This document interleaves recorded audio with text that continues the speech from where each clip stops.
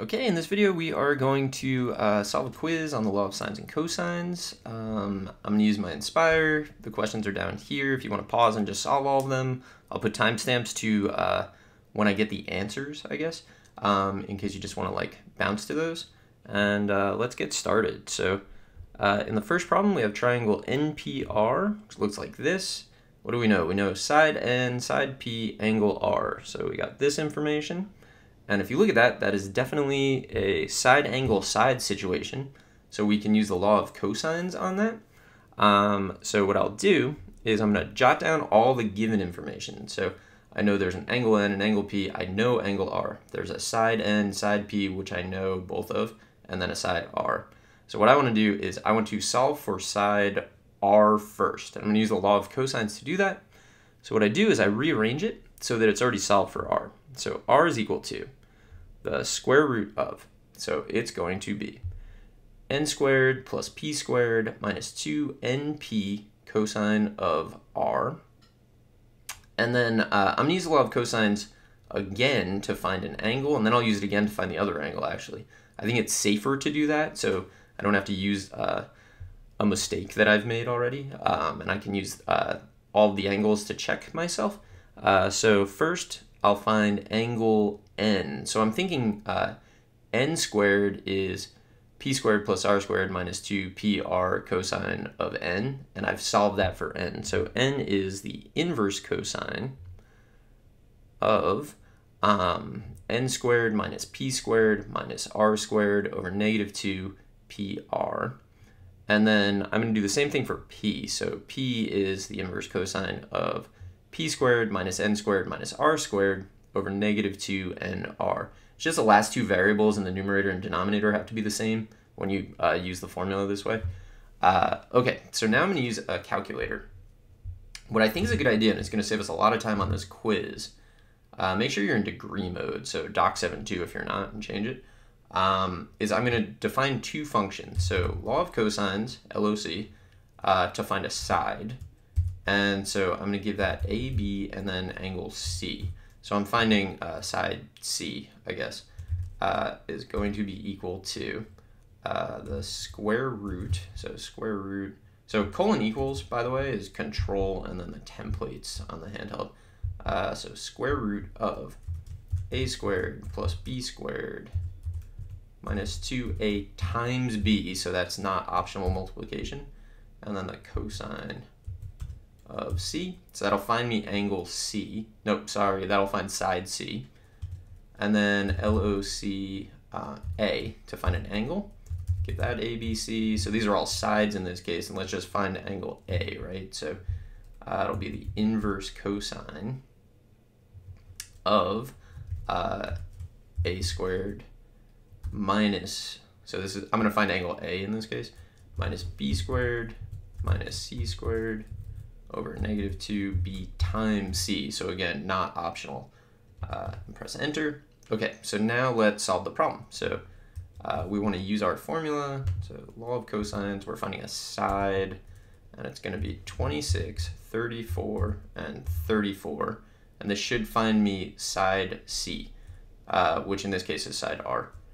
So this, let's get a decimal there. Okay, so I have 19.138. I'm going to keep going. So I'm going to find angle N, and then I'll just write them all in. So use the var key. Again, it's like the best thing you can do is get used to using the var key. I need to feed this all three sides. So 26, because I'm finding N, so you put the first thing first. 34, and then this thing that I found. And then let's find P. So it's going to be law of cosines angle, so it's 34, 26, and then this side that we found. And we get that. Okay, so let's put these in with our work. So we get that, we get this, and then we get this. And then I'm going to fill those in the kind of summary. So the summary is for your teacher who's grading it, and they will love you if you do that. So we want to summarize no matter what. Put in the givens, put in what you solved. Usually the answer key looks like that. It's great. Okay, now we need to find the area. I'm gonna use Heron's formula for all of these. So Heron's says that the area is equal to square root of s minus a, s minus b, s minus c, and then close to square root. And then that's true such that s is equal to the semi-perimeter, so half the perimeter, so a plus b plus c divided by 2.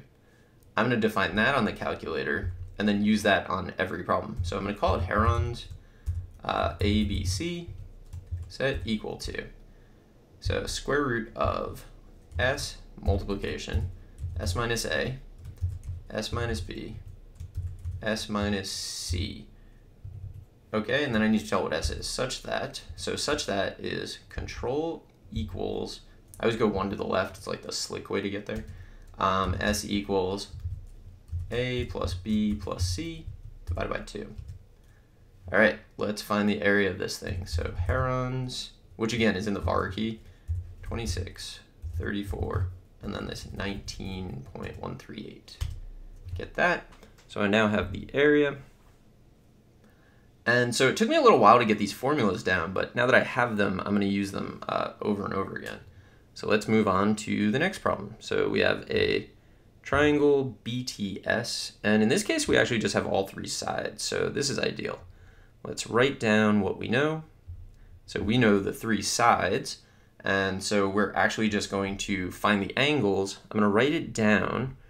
So it's side, side, side, use the law of cosines. Okay, so angle B is going to be the inverse cosine of b squared minus t squared minus s squared over negative 2ts. And then t is the same idea, where we just like switch the t variable first. So t squared minus b squared minus s squared over negative 2bs. And then s is the same. So inverse cosine s squared minus b squared minus t squared. Okay, and now we're going to use a calculator. I'm going to insert, so doc 4, I'm going to insert a new calculator, not a new problem, because I want to be able to press var and still have these formulas. And we're looking for angles, and so it's 18, 29, 38, and I'm going to put a decimal or control enter, will give me angle B. And then I'm just going to kind of repeat this. So 29, the order of the last 2 doesn't matter, it's just that you're finding the angle associated with the first side that you put in. So this will be T, and then I gotta make this 38, and then if I make that 38, I need this to be 29. So those are my angles. So approximate, approximate, approximate, and then we just fill them in on the table. And then this is like the ideal scenario for using Heron's formula. So Heron's of 18, 29, 38. So fill that in, and we're done. So side, side, side is probably the easiest type, I guess. Okay, let's take a look at another one. So we have a triangle LGT. So we draw that, and then we know angle L, angle G, and side L. So if I label that up, you can see that that is angle, angle, side.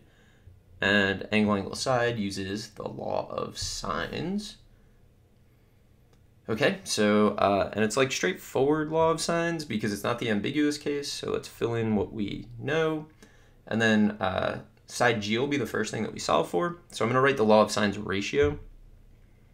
Actually, let's just find the missing angle.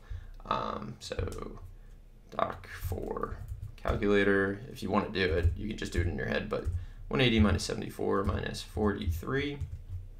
Okay. Now, write down your ratio that will solve for G. So I like to put that in the numerator. G over the sine of G is equal to L over the sine of L. And then just kind of cross multiply. So G is L sine of G over the sine of L. And then we could do the same thing for side T, right? So T over the sine of T is L over the sine of L. And then cross multiply it again. So we get T is L sine of T over sine of L. So I'm going to take advantage of the structure of that when I use my calculator. So if I'm finding G, for example, it's going to be 33 sine of angle G, which is 43, over the sine of 74, which is L. I'm going to do put a decimal there to get a decimal answer, and then I'm going to do the same thing. So I'm just going to take this and paste it down and change the 43 into a 63, and that'll tell me T.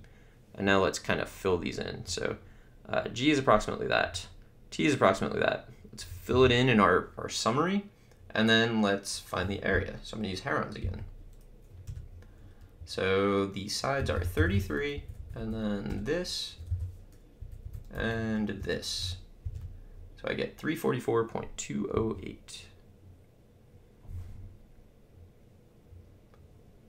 Okay, let's move on to part D. So in this one, we have SWV. We have side S, angle S, and side W. So this is actually, this is angle side side. And I don't like this picture for angle side side, so I'm going to erase it and draw the picture that I do like. Okay, so this, now I need to like think about the scenarios, right? Because it's angle side side. So look, and S is definitely less than W from the given information, which means I need to calculate the height. So the height is going to be W sine of S.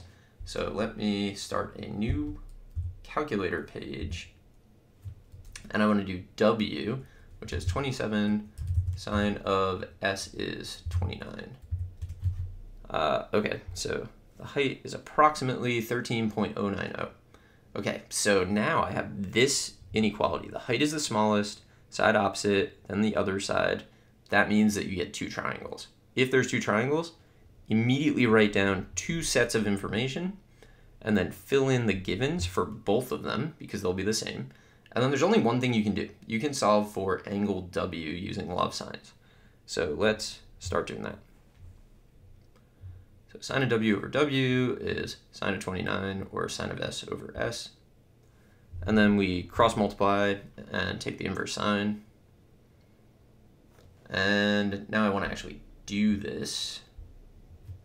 Okay, so it's going to be the inverse sine of W is 27 sine of 29 over 21, and I want a decimal, so I'll put a decimal. So I get 38.560. So let's fill that in. So that's going to go in my first set of triangle information, and then the key to being successful on this is immediately find the supplement. So I'm going to do 180 minus that to get that, and put it in the second set of triangle information. And then once you've done that, you just have two separate problems to solve. So I'm going to solve the first problem by finding the missing angle, then use the law of sines to find the side. Then I'll be done with that. I'll find the area, I guess. And then I'm going to do the second problem. So right now what I'm going to do is find the missing third angle in that first triangle. So 180 minus 29 minus this. So notice I'm using the values on the calculator, not the values I wrote down. That's important. You should use stored values. It's kind of a weird thing that you end up doing. But I get this. Okay, and now I'm going to use the law of sines to find side V in this triangle. So to do that, I know that V is going to be S times the sine of V over the sine of S. Okay, let's solve that. 21 is S. The sine of V is the angle that I just found, over the sine of S is 29. So I get 40.036. So that's approximately 40.036, and let's also put it in the givens. Not in the givens, in our summary. And then I need the area, so let's use Heron's. The var key is what you should really use there.